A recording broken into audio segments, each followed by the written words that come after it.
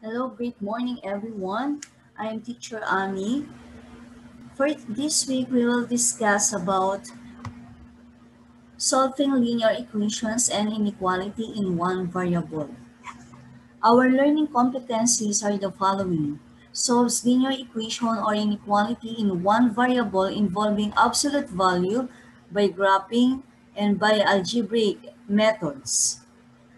And solves problems involving equations and inequalities in one variable.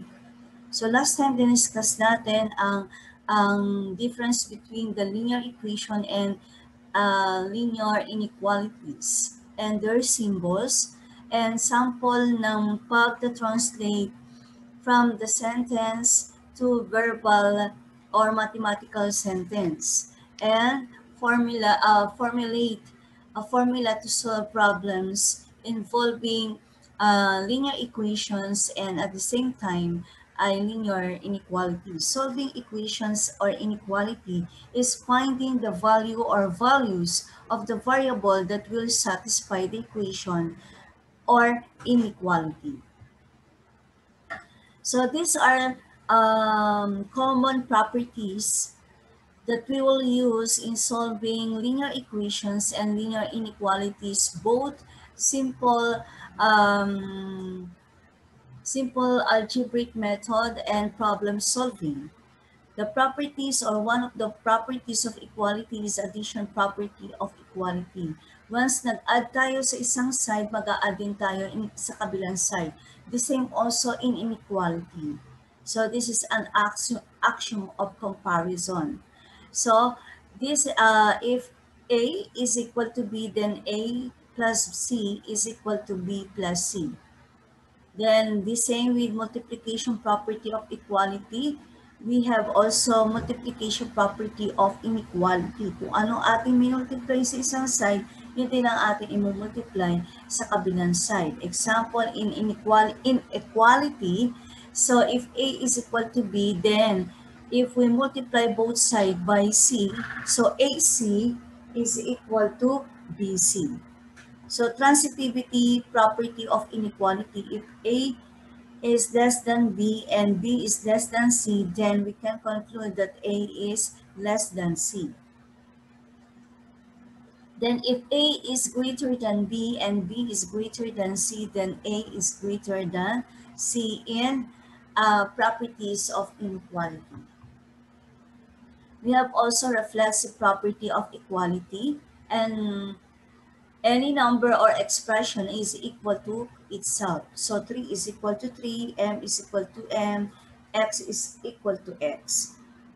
Symmetric property of equality or SPE is the sides of the equation can be interchanged. So example, AB is equal to CDX, then therefore CT is equal to AB. Nagpalit lang sila ng pwesto, ang isa napunta sa left side at ang left side napunta sa right side. So still no, kahit nag-interchange ng position, ay no changing with regards to the result. So, in properties of inequality, so ito yung na-discuss ko na kung ano na-add natin in both sides, addition property of inequality, also in multiplication property of inequality or MPI. Now, example in APE, addition property of equality. If x plus 5 is equal to 4, then if we add both sides by minus 2 or opposite of minus 2 or subtraction of property. So this will become x plus 5 minus 2 equals 4 minus 2, or simplify 5 minus 2 is 3 and 4 minus 2 is 2. So x plus 3 equals to 2. If we use addition property of equality or subtraction of equality. Then multiplication property of equation. So we have if x is equal to 2 and if we multiply both sides by 2, so we have 2 times x equals 2 times 10 and 2 times x is 2x and 2 times 10 is 20. Kaya 2x equals 20.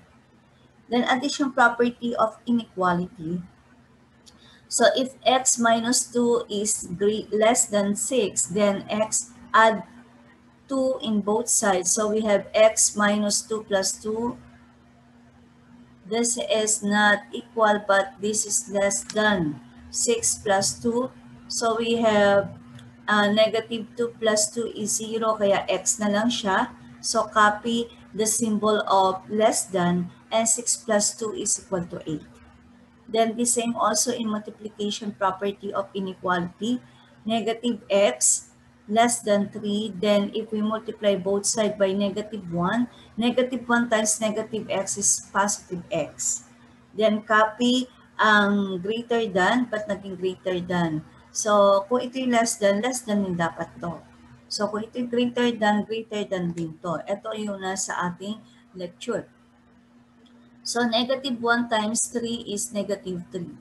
So x greater than or less than negative 3. Depende kung anong given. So kung ito ang given, this is not greater than, this is less than negative 3. So linear equation in one variable. To solve equations, you apply the properties of equality and follow some steps. Step number 1, simplify both sides of the equation. Arrange it first. Combine similar terms, variable to variables, constant to constant. Example, on the right side are all variables, and on the left side are all variables, and on the right side are all constant term. This includes applying distributive property of multiplication over addition, or DPMA, and or combining similar terms. If the equation has a fraction, clear the denominators by multiplying by both sides of the equation by the LCD of all the denominators. So kung ang number 1 ay ating pagsasama-samahin sa isang side, halimbawa sa left side, lahat ng variables at lahat ng constant sa kabilang side or sa right side. Now, in step number 2, kung mayroong denominator, kailangan ma-eliminate yung denominator by multiplying its reciprocal. Kung ano yung LCD ng lahat ng denominators given to remove the denominator. And number 3, if the equation has decimal, clear the decimal by multiplying every term of the equation by powers of 10 depending on the greatest number of decimal places in the terms has. And number 4, if a constant is added to a term with a variable, add its opposite to both sides of the equation or apply addition property of equation or equality or subtraction of equality property. If a variable has a numerical coefficient other than 1, multiply both sides by its reciprocal, the numerical coefficient, or divide both sides of the equation by the numerical coefficient or multiplication property of equation or equality. So, doon sa ating lesson ng linear equation and inequality, diniscuss ko na kapag may numerical coefficient, you will divide kung ano yung numerical coefficient niya or reciprocal of that numerical coefficient.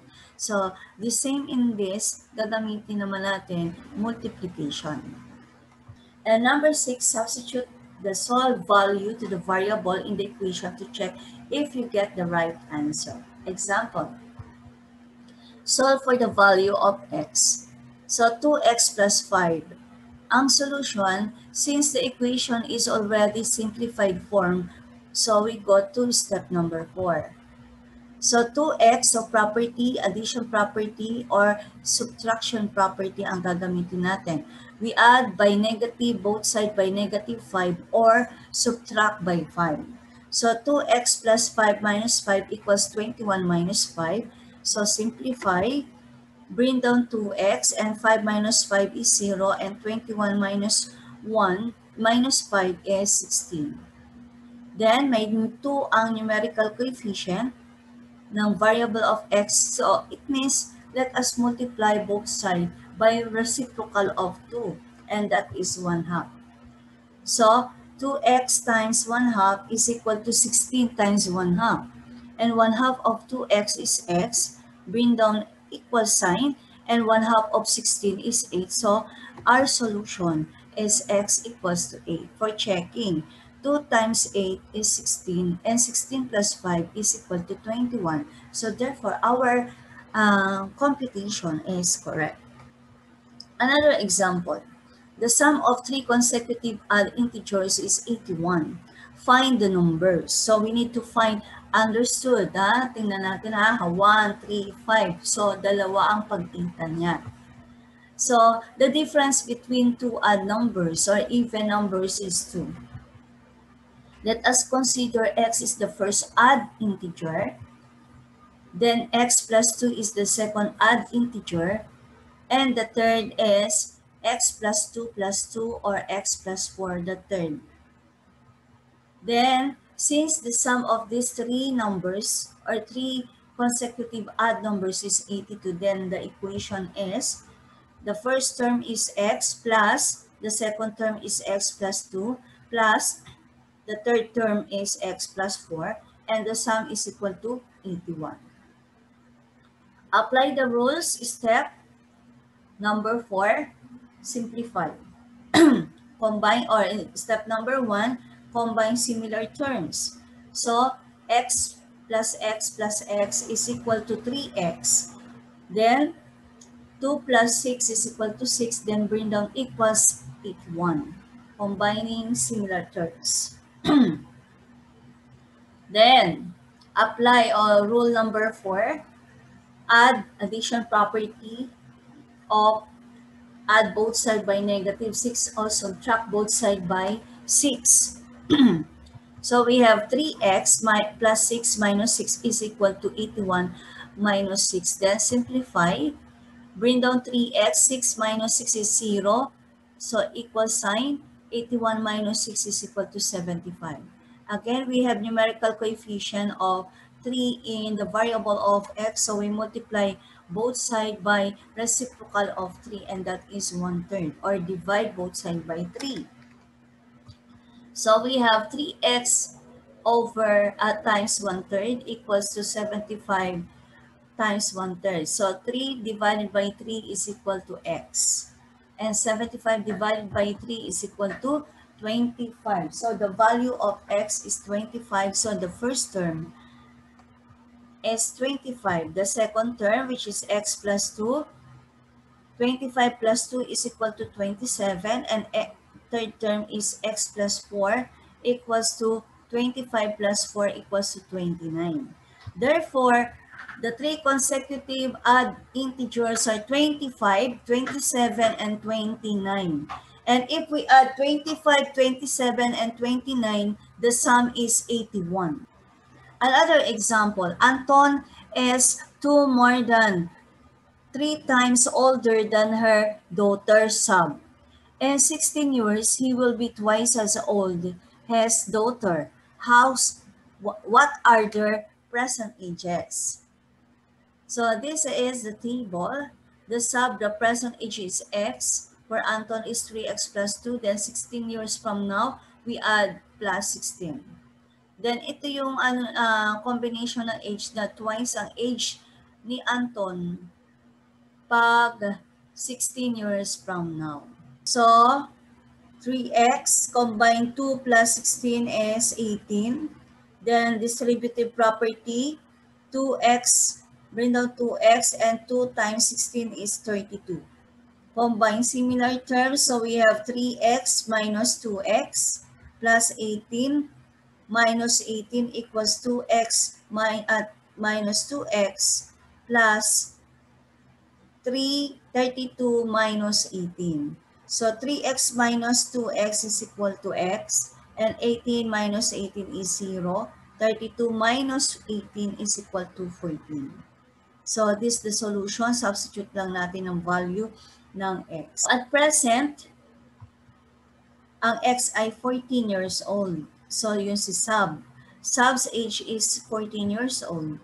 And Anton's age is 3x plus 2. So 3 times 14 plus 2 is equal to 42 plus 2. And that is 44 years old. So Sab's age is 14 years old. And Anton's age is 44 years old.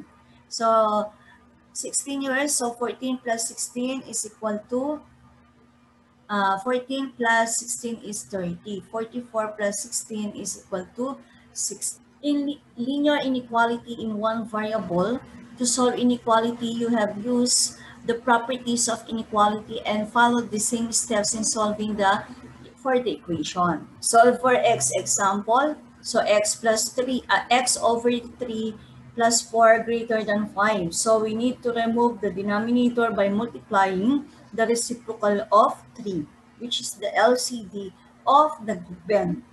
So we have 3 times x over 3 plus 3 times 4 greater than 3 times 5.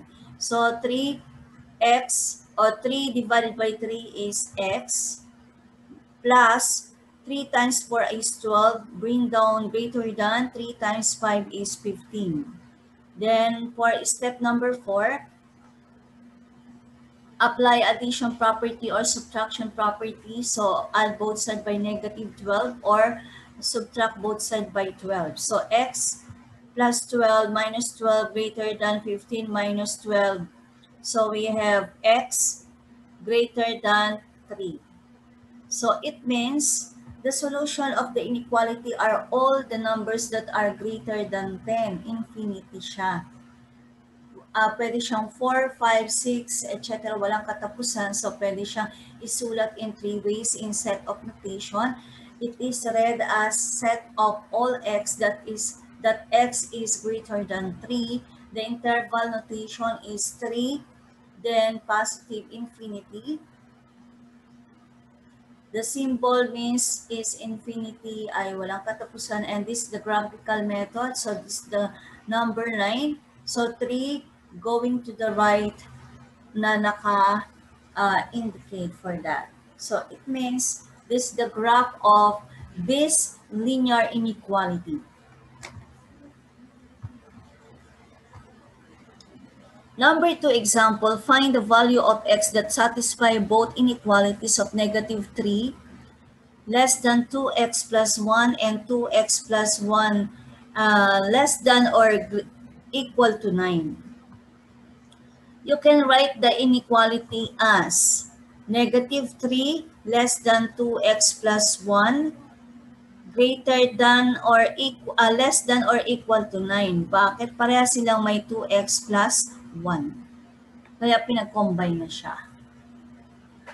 So we have negative 3 if we subtract negative 1 in all aspects. So negative 3 minus 1 or add negative 1 less than 2x plus 1 negative 1 greater than less than or equal to 9 minus 1. So we have negative 4 less than 2x and 1 minus 1 is 0 less than or equal to 9 minus 1 is 8. Reciprocal of 2 is 1/2 multiplication property. So negative 4 times 1/2 less than 2x times 1/2 less than or equal to 8 times 1/2. So 1/2 of 4 is negative 2.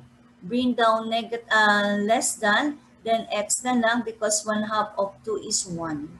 Then less than or equal to 1/2 of 8 is 4. So this is the solution, negative between negative 2 to positive 4. Ang value ng x.